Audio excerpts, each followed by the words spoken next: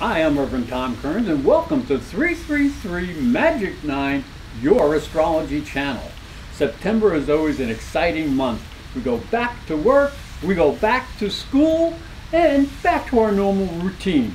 And this September has some special aspects that are very exciting, and here's what they mean for your sign. The month begins as Mercury sextiles Venus on the 3rd.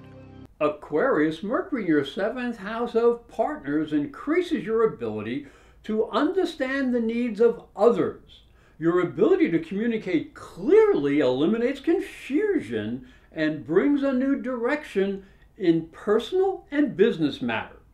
The gentle sextile to Venus in your 9th house of the higher mind brings opportunities to broaden your interest in new ideas, people, and places. Understanding different cultures adds spice and color to your life. So start a new course of study.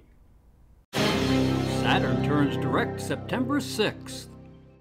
Aquarius, Saturn turns direct in Capricorn, his sign of power, and your 12th house of spirituality and personal limitations. You've looked inside yourself to evaluate the deeper meaning of your life and spirit. The world of dreams, intuition, and spirituality has opened you to new realities. Now you must release the ghosts of the past, your fears, and your failures. Use your intuition and your understanding to help you grow in spirituality and power. Venus squares Mars September 8th and then opposes Uranus on the 12th.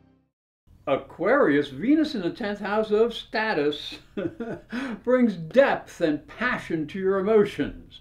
Your feelings for success are intensified. Seek success and recognition through your career and social contacts.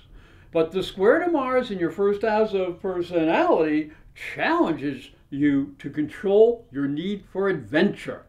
You're more impulsive than usual and might overstep your natural boundaries. So please think before taking action. The Venus-Uranus opposition connects your 4th and 10th houses, setting up challenging energies between your need to feel safe and secure at home and your need to be successful in the greater world. So here's what you do. Leave work at the office and be your loving self at home. One supports the other. Mercury opposes Neptune September 13th. Aquarius, Mercury is empowered in your 8th house of sensuality and renewal. Analyze where you've been successful and where you have failed in intimate or business partnerships and make adjustments. However, his opposition to Neptune in the 2nd house of your resources challenges you to use logic in financial dealings. People may be confused or misrepresenting facts. Read the fine print before you sign and watch your wallet. If a deal sounds too good to be true, you know the end, it probably is. Mercury and the Sun square Saturn on the 23rd and 25th. Aquarius, the Sun and Mercury in your 9th house of the higher mind, brings energy and new ideas concerning the world and what makes people tick. Travel, study other belief systems, and focus your ambitions on success.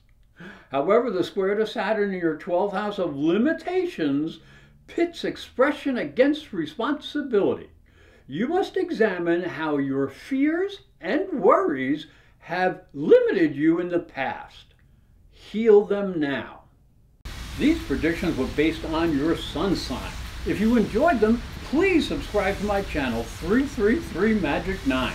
And if you'd like more accurate information based on your personal chart, then go to my website, professorastrology.com.